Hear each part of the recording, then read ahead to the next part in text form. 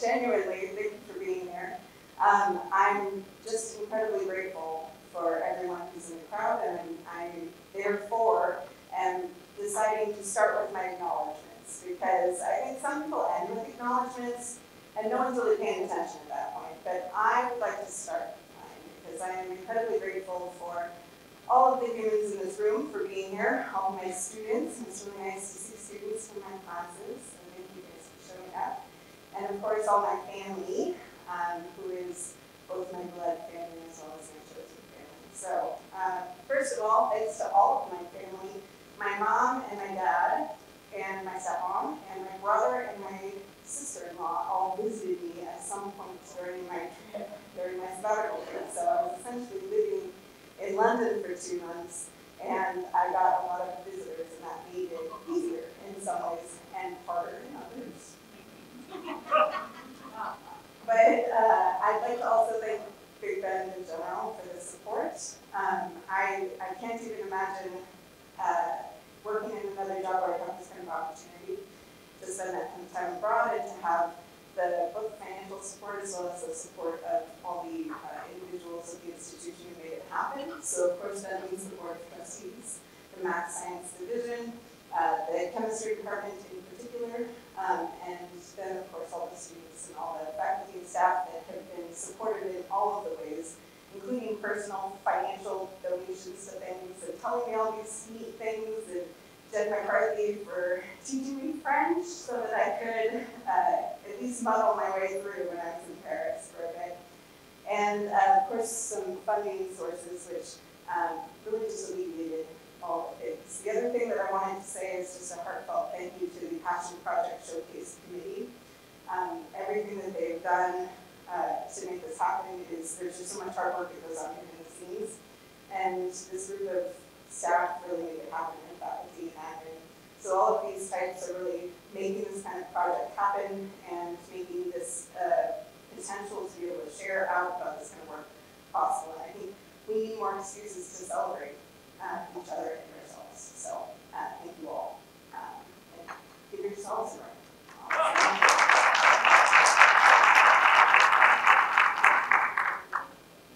So I went to a conference in October, and the first thing that she said was like, if you need an outline slide, then it's probably not a very organized talk. And I was like, yeah, I like that. This isn't going to be a very organized talk, but I did have an outline slide. So that's it. It's a little bit of organized chaos. Every time I would talk to someone about, I'm just not really sure what I'm going to say and what stories I want to tell, they're like, you're just going to get up there and wing it, like you do with everything. I'm like, sometimes organized. Fortunately, I got to be in England during the coronation, which is an incredibly important and historic event. The passing of Queen Elizabeth definitely left a void in terms of London and England, and the kind of rise and presence of King Charles, and all of the hoopla leading up to the coronation was exceptional to be around. It was pretty amazing to see all the flags and all the national sports, and of course there's still, especially the young people that are sort of like, come on our feet, which I kind of understand, but it was sort of interesting to see all the hubbub. So I have a couple pictures of the coronation kind of events throughout. One of my favorite things that I did coronation-wise was I went to Burlington House, which is where the Royal Society of Chemistry is, the Royal Astronomical Society, the Linnean Society, and the Royal Antiquities Society are all in the same building, or building complex. And I got to go to the Royal Astronomical Society and make my own crown, and with circuits, right? So like I got to light up circuits, and I have a picture of that a little bit later. So that was kind of delightful. And then they also had some historical reenactments. Take notes on this. And I had scones of clouded cream there for the first time at the Royal Society of Chemistry. So that was kind of exciting too, to be in this space. The Royal Society of Chemistry has been kind of a passion of mine to be involved in. And it's similar to our American Chemical Society here, but it's much more, it has much more history that's rooted in a long tradition of an interest in science. So I'm excited to talk about that a little bit. So a little bit of background about me before I guess I get into my trip. I like that Sarah B said that I collect bachelor's degrees. That is true, yes. I have 3 of them. I started my Bachelor of Arts in World Languages with a specialization in Spanish. So I was really interested in being able to speak a couple languages, and that was sort of my focus when I first started my undergrad career, because I really wanted to be able to speak multiple languages. I figured the career part out later, right? The other degrees would come. I'd figure out what I needed to be successful. It's still a work in progress, maybe. That's the take-home message there. I also got my Bachelor of Arts in Chemistry. So I know that's kind of a weird thing to say that I didn't get a Bachelor of Science, but I did get a Bachelor of Arts. It's a little bit less intensive in terms of physics and some of the classes along the way, even though I still took physics, of course, and a lot of the math classes. So I got my Bachelor of Arts in Chemistry just to get out of there a little bit sooner, because I got my Bachelor of Science in Biology, which is something that not a lot of people know about me, because I usually keep it because then I have to explain things in biology. So I usually am like, oh, no, I'm a chemist, I don't know anything about biology, which is also still true, I think. So the other parts of my education that I wanted to highlight, because when we're talking about things that I'm passionate about, languages, of course, is one of them, science is one of them, and then I'm also really passionate about history and philosophy, and that came about in no small part because of an honors program that I did called the William Douglas Honors Program in Central Washington University. So my degrees are from CWU, I still live in Ellensburg, and it was essentially a 4-year great books program. So we essentially read a book a week for 4 years, and we had colloquia where we get together and we discuss them, we would write papers on them. And so a lot of the reading that I've done, not just kind of the Western canon, thinking great books that way, but it's also some of the different Middle Eastern philosophies and some of the religious kind of texts. All of that comes about because of my experiences in the honors program. And I'm so very grateful for that. And I really wanted to incorporate more philosophy of science and history of science in my master's program. And I asked the faculty if I could use this graduate level philosophy of science classes in elective, and they said no. And I didn't like that. You know, I thought that was very short-sighted of them, actually. So of course I took other things, and still got a master's degree, and I don't quit for tests or anything, but one of the things that I've always been passionate about then is doing that kind of learning on the side, the stuff that maybe scientists don't always perceive the value of, which is, again, short-sighted, it's ridiculous. So the other thing that I did was a science honors program. Yeah, I'm attacking degrees. I like a wall full of certificates. That was the plan, actually. So I was going to have 3 bachelor's degrees, 2 master's degrees, and a PhD. That was the plan. It might still be the plan, so then it's a career thing. That was the vision. So the science honors program was research-based, and I did a lot of research as an undergraduate. I was really lucky to be able to do so in such a small program, and that really fed into the research that I did as a graduate student. And I really got a lot of nice opportunities in that way. When I got my master's, though, I wasn't a full-time student. It took me 5 years to do it, so I tell you that just in terms of hopefully as an inspiration. I was working full-time and doing my master's degree part-time. So I was keeping kind of vampire hours in the lab, and I'd come in after hours, I'd come in on weekends, and I was working as a secretary of the World Languages Department. So I actually got a chance to be around all these different languages all the time and interacting with the students from the World Languages Department.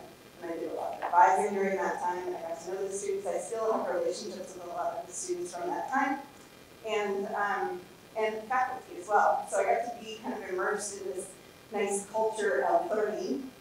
I feel like I got to learn how to be an academic during that time. And then I also got to do the grad research, which the chemistry is obviously a passion of mine as well. Now I kind of tripped and fell into my teaching job. That wasn't really the plan, was to teach. So that just makes it even more special to be standing here in front of you today and kind of talking about the journey a little bit. But I started teaching here in the fall of 2013. So I'm just starting into my 11th year teaching here, as Steve Bauer said. And I took my sabbatical last spring, much to my students' chagrin, time because I ditched them the third quarter without really telling them. And I have a series class, so my core series students are still mad, actually. A couple of them are nodding their heads, I'll be honest right now. So that was challenging in a lot of ways. It was challenging on the department, it was challenging on the division, it was challenging on my students. It's hard to find someone to come and teach a chemistry class, just remove the slate out of the population, just to cover that. So I, again, just more gratitude for being able to do it. So the goal of my sabbatical was to go and research. I've never been to Europe before. And so to kind of learn about some of the history that I just studied with books, and to be in the spaces where the science was actually happening. So it's really neat to be in some of these labs, it's neat to be in some of the spaces where some of these scientists had inhabited, and really get to get a feel for what that looked like and felt like. So that was a big deal because then I'm going to be teaching this course in the spring, which I'm very excited about, to kind of tell a little more of the stories in more detail. So I'm kind of doing a big picture overview here, and if you're interested, you can pause this time.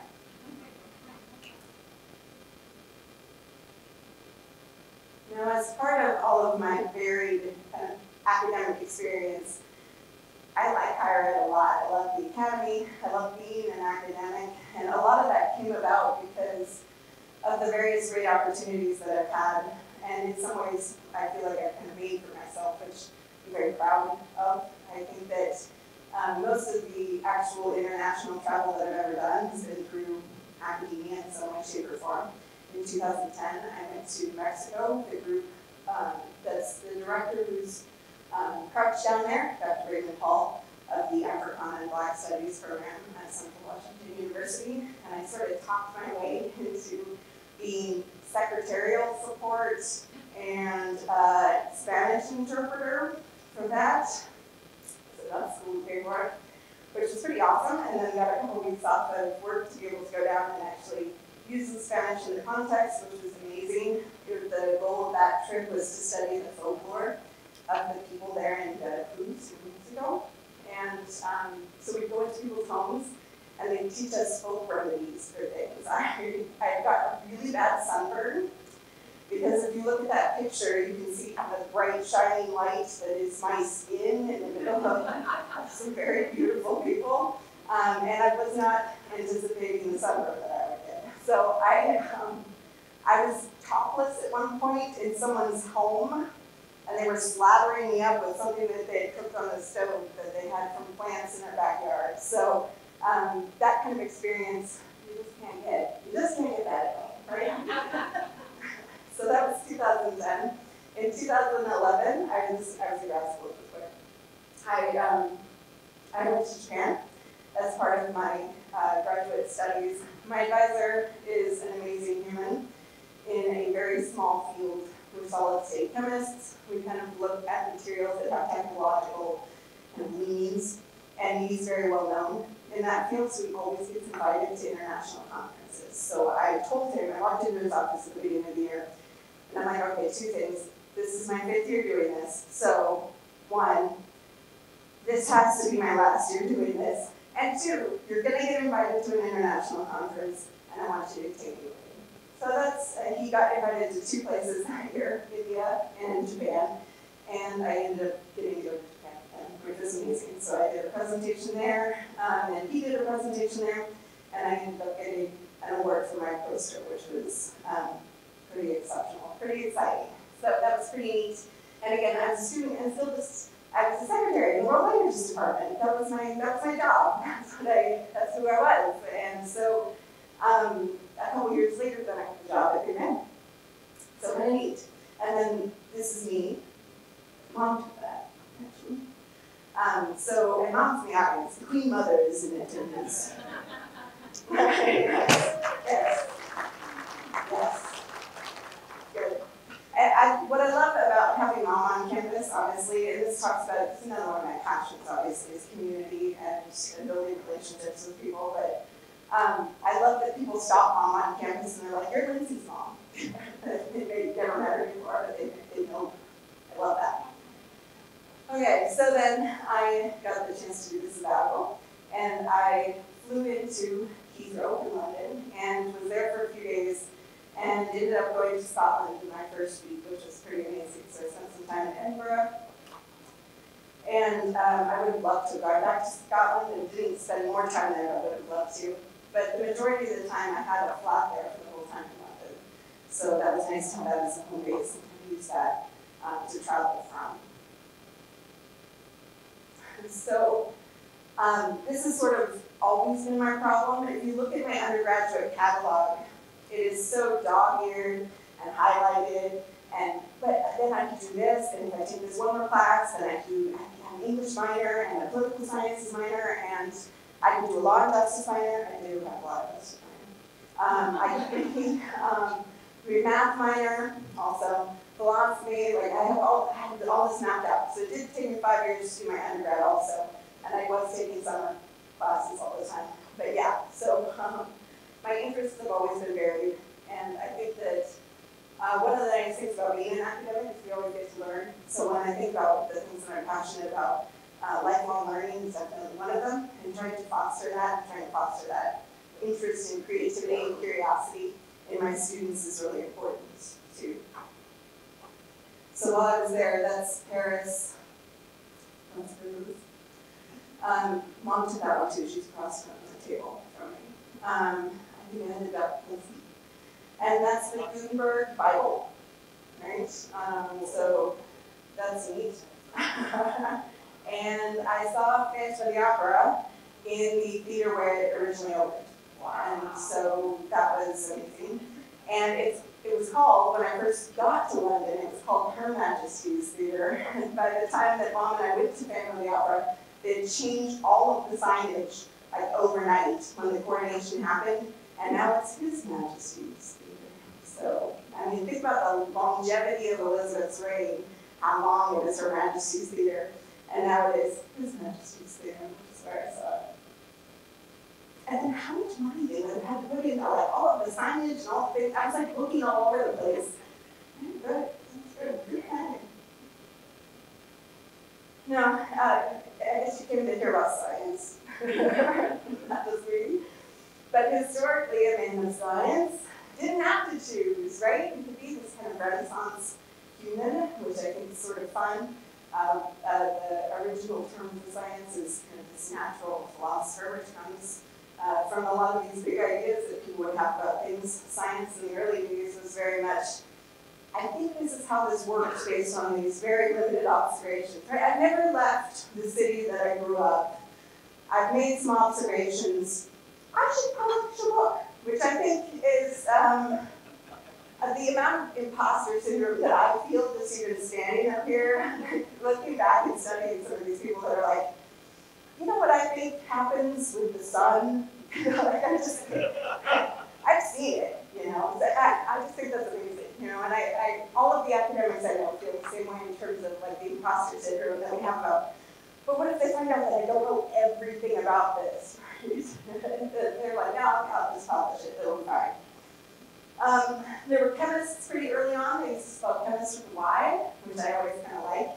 Robert Boyle published The Skeptical Chemist.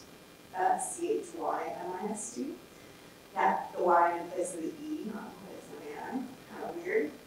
Physicists have been around for a long time, kind of studying the physical nature of things. Naturalists, of course, and the botanists and the herbologists. Medicine has a long tradition of being linked with science folks. I did a lot of studying of the history of medicine, including places like cemeteries, where they have these mort safes over a lot of the graves, so that people wouldn't grave rob to get the body parts so they could study more things, right? So early times, simpler times. Mathematicians, linguists, when we think of the science of language and the study of the patterns of language, I think that's maybe why it's been so appealing. I love putting together puzzles, and I think that that's kind of along the same vein. As an aside, my mom, when I was a freshman in college, this is right around the time that CSI Las Vegas came out. And so I remember distinctly being in the dorm, and she probably woke me up in the middle of the night. It was my brick cell phone, so it's probably actually more like this. his cell phone in the middle of the night, and she was like, I know what you're going to be when you grow up. I saw this show. And she saw this episode where they had to put together a sliding glass door, like piece by piece, to figure out the impact point. Does anyone that seen it? I've seen some nodding, they're like, I know that episode. Right? So she saw that episode, she's like, I know what you're going to do for the rest of your life. You're going to be a forensic scientist. And so that was the plan for a little bit. And I still love talking about forensic science for the same ways. But yeah, so anyway, what were we talking about? Artists? A lot of good science and art when we think about things like painting and the paint itself, the ceramic glazes, there's a lot of chemistry there. Astronomy has been around for a very long time. And looking up again, the Carl Sagan quote being absolutely appropriate. We look up and marvel at the stars, and then can see ourselves in them because we're made of the same stuff. It's pretty amazing. Alchemy, of course, which led to chemistry. A lot of the fathers of modern chemistry were really alchemists, so this kind of transition from alchemy to chemistry and what were the features and parts of that. And then magic. So I did a manuscript class when I was there to study medieval manuscripts. And a lot of the science texts that we read were really by magicians, and they would call themselves that. So, you know, we think of like sleight of hand, prestidigitation kind of things. That was a good use of the word. Thank you. Thank you. Thank you. I used the term jaunty in class the other day, and someone was like, that was the exact use for that word. And I was like, I don't language. Okay, so let's talk a little bit about the history of science then. What I like about it, kind of the history, is they didn't have to choose, it wasn't so siloed.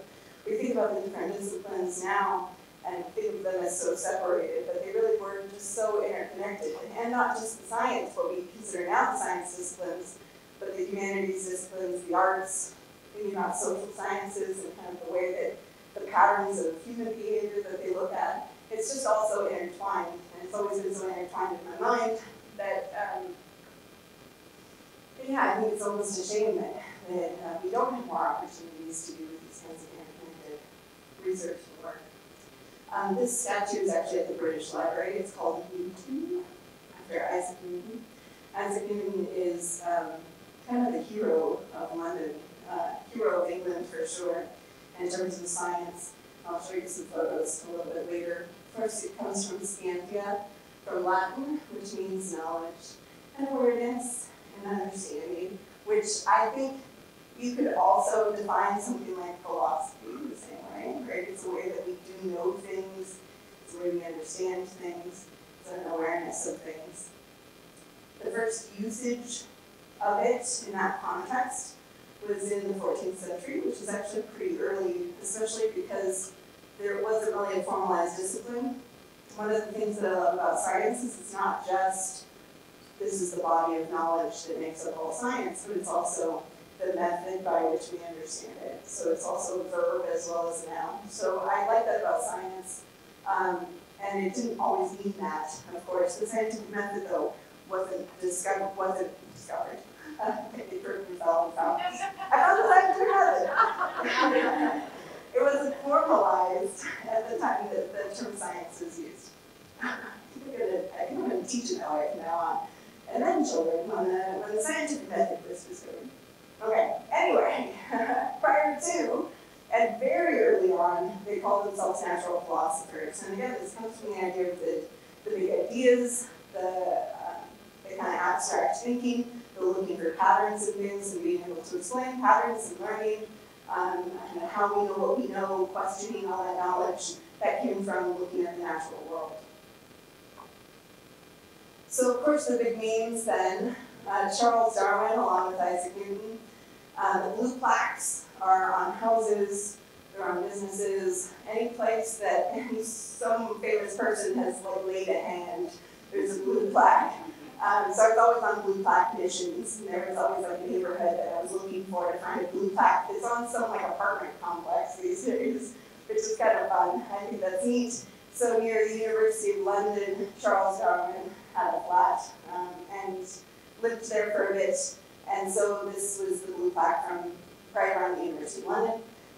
The photo above is the bust. You can't see it very well with the way that this light is hitting it, but it's his bust from Westminster, where he's buried, Westminster Abbey. This middle one is actually one that I used in my Chemistry 105 class, which is a chemical concepts class. I do a presentation on Robert Boyle, who is one of the fathers of modern chemistry. He's also famous for his work with gases. He looked at the relationship between volume and pressure in gases, and that's him. And I've always used a picture of that painting in a presentation that I use in that class. And so I was kind of flipping through my photos, and like, oh, I want to jazz up my presentation a little bit, use some of my stuff of research, and I was like, oh yeah, I have a picture of that painting. I thought that was kind of fun. This is from the Science Museum in London. And then this is Alexander Fleming, Dr. Alexander Fleming, from a church in the Paddington area. How often do you see a scientist in stained glass? I think that that's kind of delightful. So there was a window that was blown out during World War II, so kind of thinking about the history of things. World War II and the bombings in England were incredibly impactful. That's, understatement of the year. But that particular window was blown out, and they decided to replace it with a bunch of famous parishioners. So there was also a picture next to Dr. Fleming of Peter Pan, because J.M. Barrie also lived in that same area. So the author who wrote Peter Pan. And then, of course, I just love this. I mean, if you look at the detail of his lab space that is in the glass, that's what it looks like. Because I've been in that lab space, right? That's the actual, I can recognize that distinctively. So whoever made this actually was in the space and definitely wanted to do justice. So Dr. Fleming is the person who discovered penicillin. And he did that by leaving his samples while he went on vacation for a couple of weeks. And he came back and found it growing, and he was like, well, what is this? And he happened to have a lab space that's above the mycology department. So they think that some combination of the weather during that time, maybe some spores that were around, I mean, serendipity, whatever all came together. They have a hard time now trying to recreate the experiment. Like, make it happen under the same kinds of conditions, they have a hard time doing. So I just think that there's a little bit of magic to it, there's a little bit of serendipity to it, and that's kind of a lovely thing. Now, you can't have famous scientists without having the stories around them, and the stories around them are sometimes true and sometimes exaggerated. So this is probably one of the most famous trees in scientific history, right? If you sit under it and an apple falls on your head, right, then you have discovered gravity, right? It wasn't there before, now you've discovered it, much like the scientific method, right? So that is the tree. I'm in Cambridge here, and this is just outside Trinity College. And so that is allegedly the tree that Isaac Newton sat under when he had the apple fall on his head. So I think it's kind of fun to tell the stories. I think it's fun to sort of engage in some of that. One of my other favorites is Dmitry Mendeleev, who's a Ukrainian scientist, Russian scientist, who is the father of the periodic table.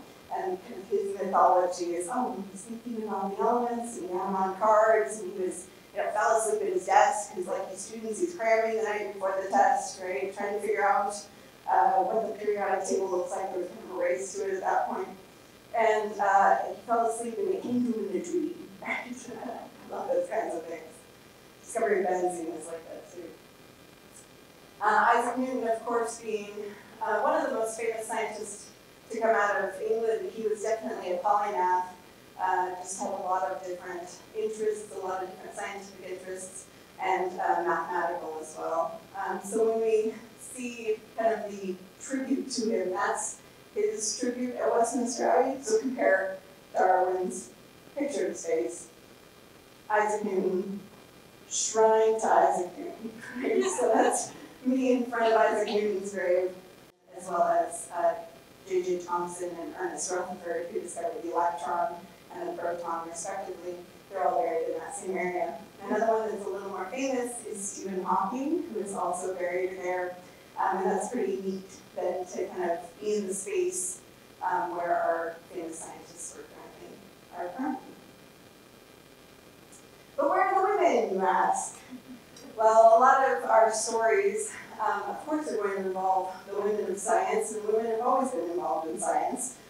And I think it's one of the untold stories. I was hoping to get a lot of interesting behind-the-scenes kind of stuff. A lot of the times, famous scientists would have a scientist wife also, who was actively doing research alongside her husband, or enhancing his research, or in the case of Marie Curie, he was enhancing hers and kind of gave up things in order for him to, in order for her to have a space to work. So the me looking really delighted with myself is in front of Marie Curie's office. This is at the Radium Institute in Paris. That is her lab space down at the bottom, kind of looking through the door, like leaning over the tape. So that I could see. I was just sitting in there the whole time, and then I tried to take all these, selfies and try to look really cool, like, oh yeah, I'm just in Marie Curie's face, but everything's good. And I just look like, like a kid in a candy store in all of these pictures. So that's actually the most subdued one that I can find. I wanted to emphasize, though, and this never happened in a man's lab, but if you look at her research space there, what you maybe can't tell because of the quality of the photo is if you look in the back, there's kind of a mannequin, and there's a dress that's in her lab. So that upper picture is kind of zoomed in on the dress. And I like to talk about Marie Curie's dress, which she always wore dark clothes, which as you can see from the cutout, Marie Curie, who's been running around campus and been hanging out in her library for the last couple of quarters. She always wore this kind of dark blue that's a distinctive dress, and actually the one that she's wearing there is probably that one, just without kind of the lacy bit.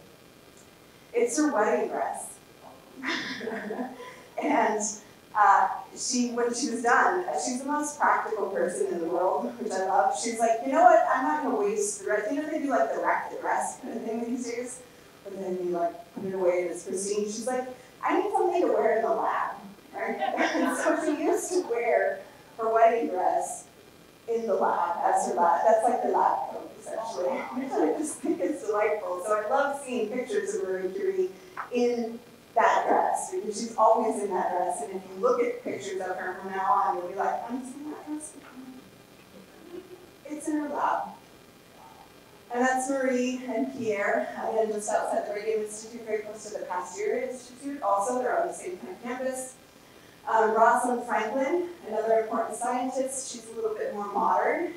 In the 1900s, she worked with Watson and Crick. You say work with instead of heavy air quotes. But she did the X-ray crystallography and took the famous photo 51, of the DNA double helix. And so they figured out the shape of the double helix based on her research. There's a lot of controversy about that though, because they apparently used her data without her knowledge. And we're sharing it around with other folks. So the 3 people that got the Nobel Prize for the DNA double helix, Watson, Crick, and Maurice Wilkins, who is her boss. Yeah, so went to her house too, that's what I'm going to say. A lot of love for Rosalind Franklin. The other thing about that is she couldn't have gotten the Nobel Prize at the time because she had already passed away working with X-rays as part of one's body. And so the X-ray crystallography process, of course, has some, if you look at her dates, again, you probably can't see it in the photo, but it's 1920 to 1958. It's a very short lifespan. And she lived there during that time, the last bit of her life. And it was actually near the neighborhood. It was a walkable distance from where I was staying in my flat, which was that was kind of special. It was neat to go and like, I'm gonna go visit Rosalind.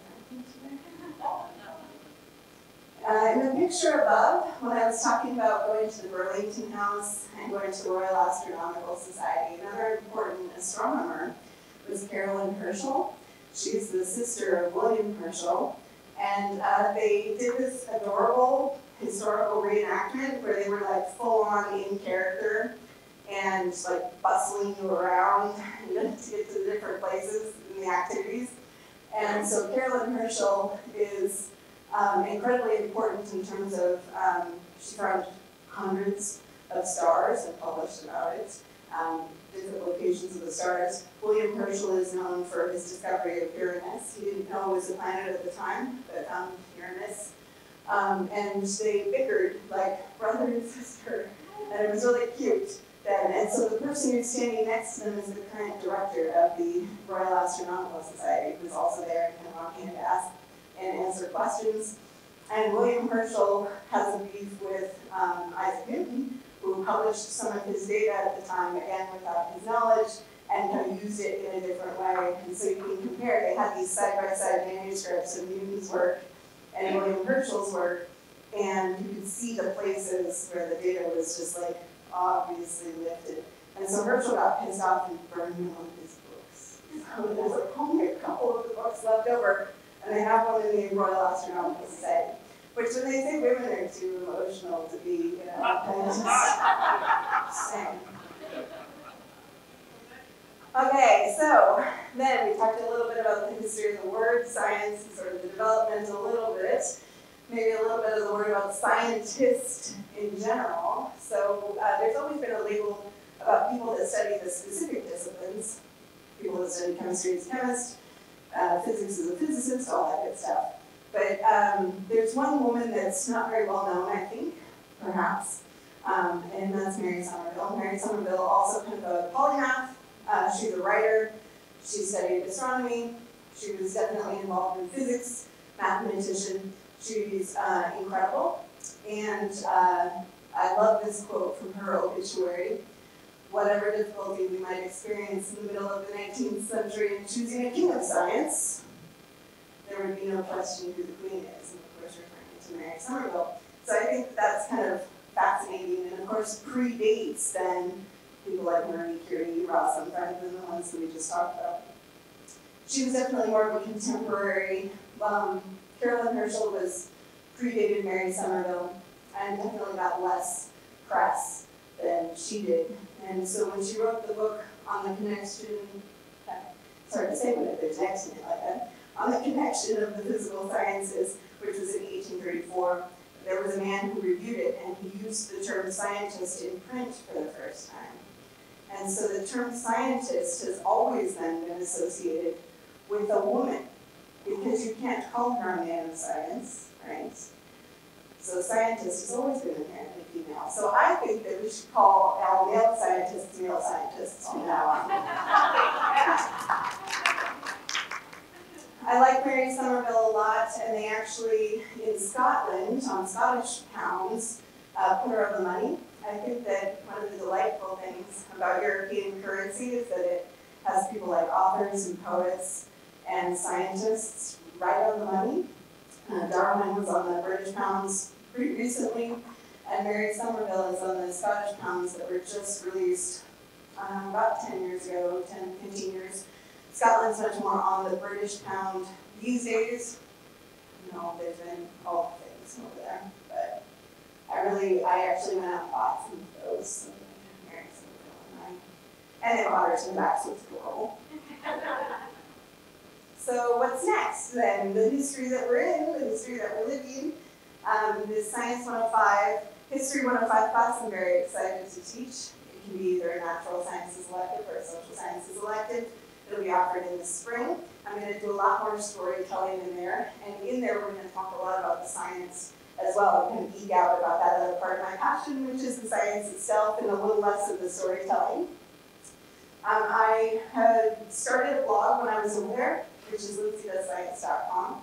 And I'm going to continue writing in that blog as I'm preparing the materials for the course in this spring. So if you are interested, please check it out.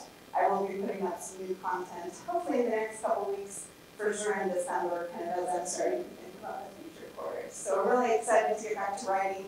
I really loved it. I was looking at my journal and kind of preparation, so I did a travel journal. I almost was like, I should just read this travel journal, because Past Lindsay is hilarious. But I had this travel journal while I was there, and I was reading through it, and I'm like, I've said that a lot in it. It's like, I don't like writing. I should sit down and write more often. And then by the end of my trip, I kind of wasn't writing as much, but I'm excited to get back into the writing because that too has always been a passion of mine. And so having the space, the brain space and the bandwidth to be able to do that and to do the research for that has also been a blessing and something that I'm grateful for. So I'm always going to tell the stories. The storytelling has always been part of my teaching style. And so here's a couple of the pictures. I went to Stonehenge. I love my hair in this one. It looks like a crown. That's what I'm going with. It was very windy that day. The wrong one that day.